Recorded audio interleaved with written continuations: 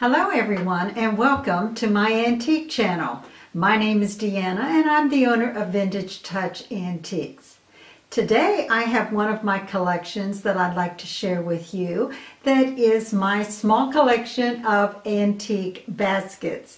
Now, like I have explained in some of my other videos, I only have small collections. I am not a massive have to have every kind type of collector, and I use my small collections as part of my home decor, and so you'll see them in some of my decorating videos as well. So today I am concentrating on baskets because baskets is a very classic primitive element, and you'll very rarely see a primitive setting without at least one basket. So they are just wonderful pieces that have a lot of added texture that they put into your decor that helps to soften things a little. And today my collection is mostly splint baskets, but baskets date back to the very beginning of history as far as I can tell. As soon as people realized that they could take various materials and weave them and make baskets, they became great utilitarian objects. And baskets were made in different sizes, in different shapes, and I will show you a variety of different sizes here and shapes. And also, they were designed that way for specific purposes. And so you will see many times by just looking at your basket what it might have been used for. And of course, they can be used for anything. And then today, of course, collectors like to put them on display. Now, I also use mine to hold various things. You can enhance some of your other collections by the use of baskets. You can take a large basket and fill it with stuffed animals or rag balls, or just use your imagination, flowers and things like this. So let's get started and let me show you the collection that I have here in front of me to share. I'm going to start with the one that I've had in my hands. Now, this is just a little small basket, and it may have had a handle at one time. I don't see where the handle was. But this one is a splint basket, and this one was probably used just to hold some small objects down in there.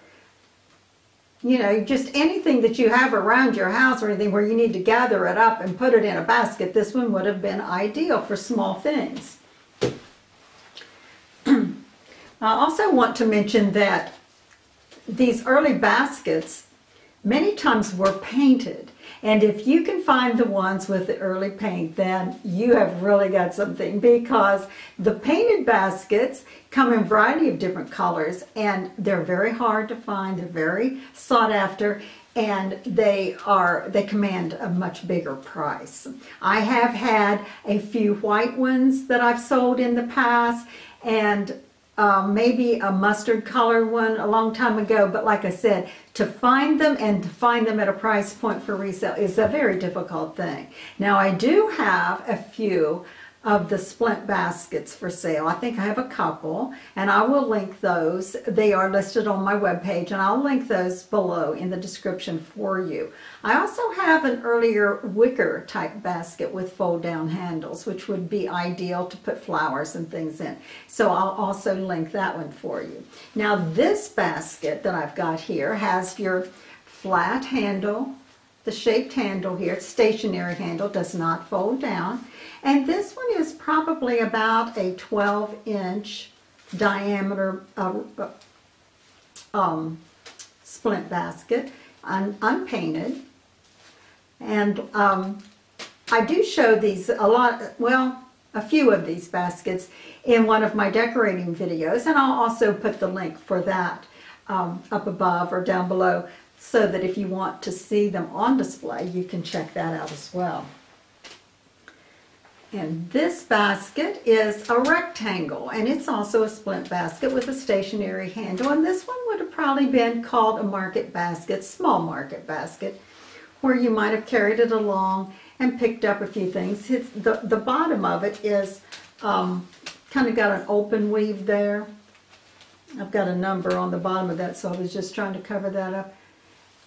So it wouldn't have been useful for something that was small that would fall through, but probably just to gather up maybe some vegetables and stuff at the market that you're buying.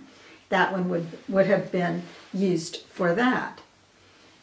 Now this one is probably more like, I don't know, a 10-inch maybe.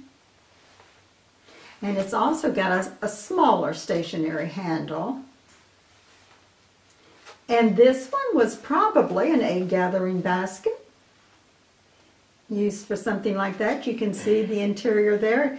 They will, you know, they're going to show their age, and that there is, it's a little bit difficult sometimes to identify the older baskets if you're not familiar with them. So to buy from a reputable dealer would be a good idea, because sometimes people get confused. They're just not familiar with the early ones, but they usually have a patina and an age to them that can't be duplicated.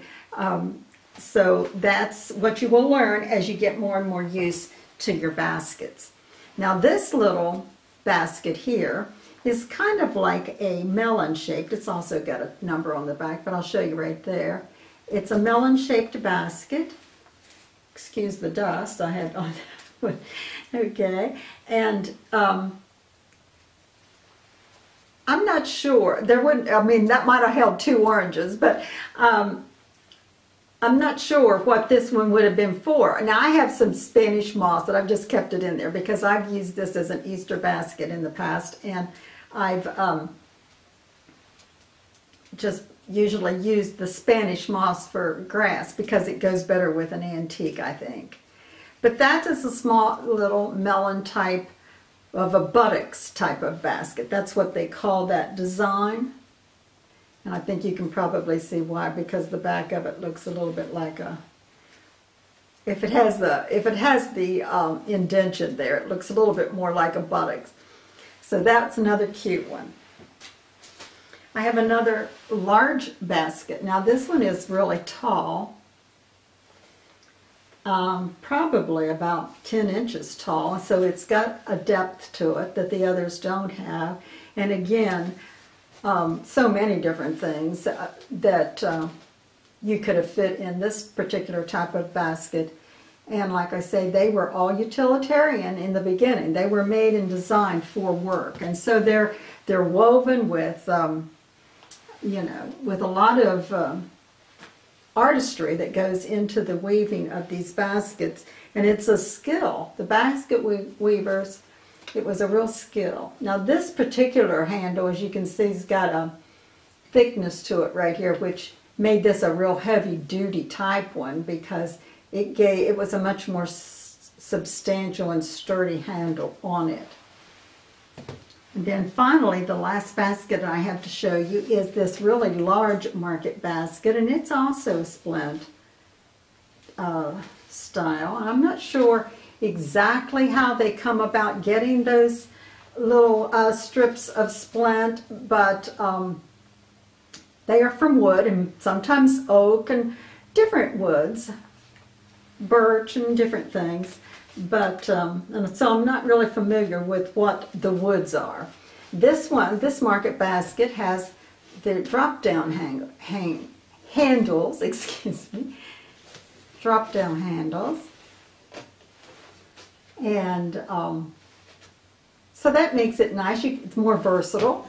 You could drop down the handles and turn it to the side and use it to fill it with something really special in your home.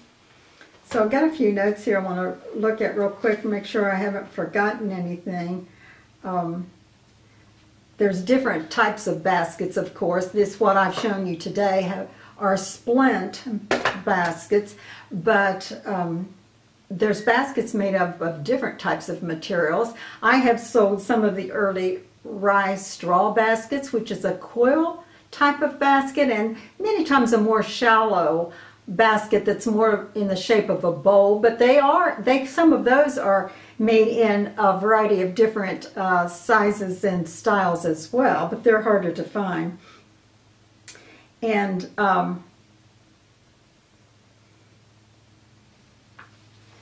I think that covers what I wanted to share with you about the baskets. I will, like I said, link the few baskets that I still have for sale in the description of this video, so you can check those out if you're interested. They are in my antique booth that's located in Antique Crossroads, Hagerstown, Maryland. I'd love to have you come visit my antique booth in Antique Crossroads. You'll find my booth on the left side of that large one-level mall, third row. Just look for the large sign that hangs in the back of my booth. Also, check the description of my video for links to my online store as well. I have a variety of vintage as well as some antiques in my online store. And I also have a link to my webpage where I will show you many things that I have for sale in my antique booth. And so if you're coming to visit, it would be a nice thing to check that first. And so before I close, let me remind you to enjoy your antiques, because when you own an antique, you own a piece of history. So bye-bye till next time.